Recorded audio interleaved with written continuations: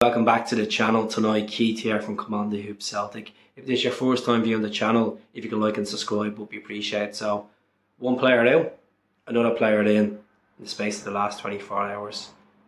Ho has joined Celtic from the K-League. Suwon, Samsung Blue Wings. He got the 19 shirt. He's a forward. He's 21 years of age. He's 6'1". He scored 13 goals, 4 assists in 39 appearances. He's been capped for his country once, which is South Korea. We don't have to worry about him being put into the military service. He already done his military service early before he started his proper career at Suwon. So that's exciting times. What we get with this guy is very different to Giakoumakis. Loves pressing on players, loves a goal with his head, which is fantastic to see, which most strikers do anyway. But he's quick agility, buffed up a bit. For 6'1", I think we got a good deal here. This could be an avenue where we're going to exploit the K-League more forward. And plus, he said it was a dream come true to sign for Celtic. I think we've heard that many times. But it gives him the platform to play in Europe, do well, get into the South Korea team, get his international rival or teammate out there, which is Cheolgi Sung, get him out of the framework and get himself fighting for them Asian Games in 2024. It's a year ahead, so I think we have to need to be patient with the striker. He could come in the weekend, score against Dundee United away at Tannadice and hit the ground running. He's been training with the squad. I put up a picture the other day I seen off another Celtic channel where pictures of him and his missus in Glasgow, and people were writing the reports down, and to be honest with you, I was 50-50 about it, and it was true. It was true. He was in Glasgow for a couple of days. He was in the West End, and then he done his medical and he signed for Celtic.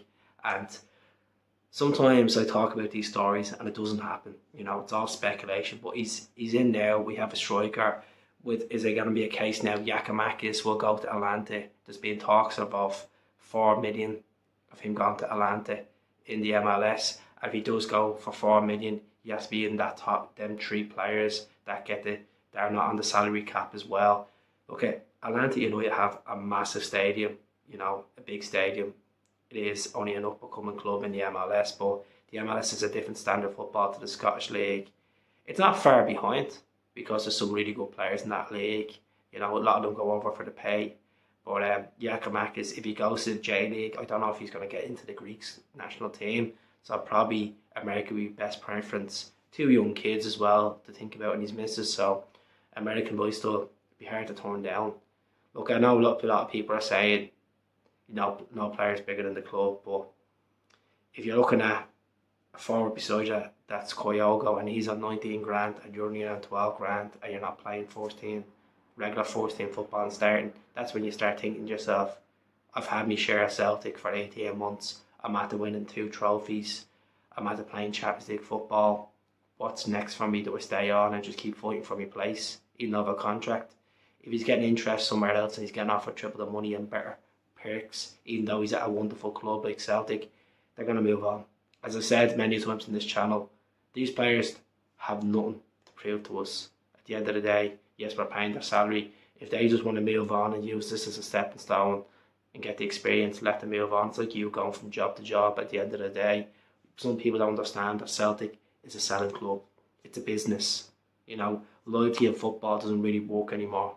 And that's sad the way it's going, unless you're born in Scotland or you're born in Ireland and you're a childhood Celtic fan and you get the dream to play for your club and you're loyal and you just want to stay there. That's what happens. But majority of the time players move on and that's it.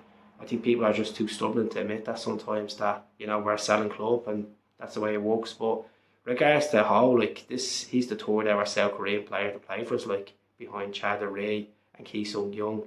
So he did know a bit about Celtic, and there was reports a couple of weeks ago that, you know, he was heartbroken where the interest came in and Suwon weren't really willing to sell him at that time, and then we came back in with an approved bid.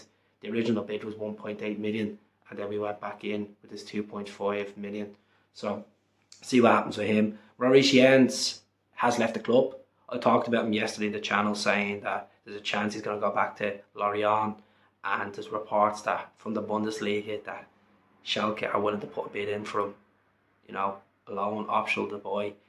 They're in the relegation zone, the bottom of the Bundesliga. But let's talk about the Bundesliga.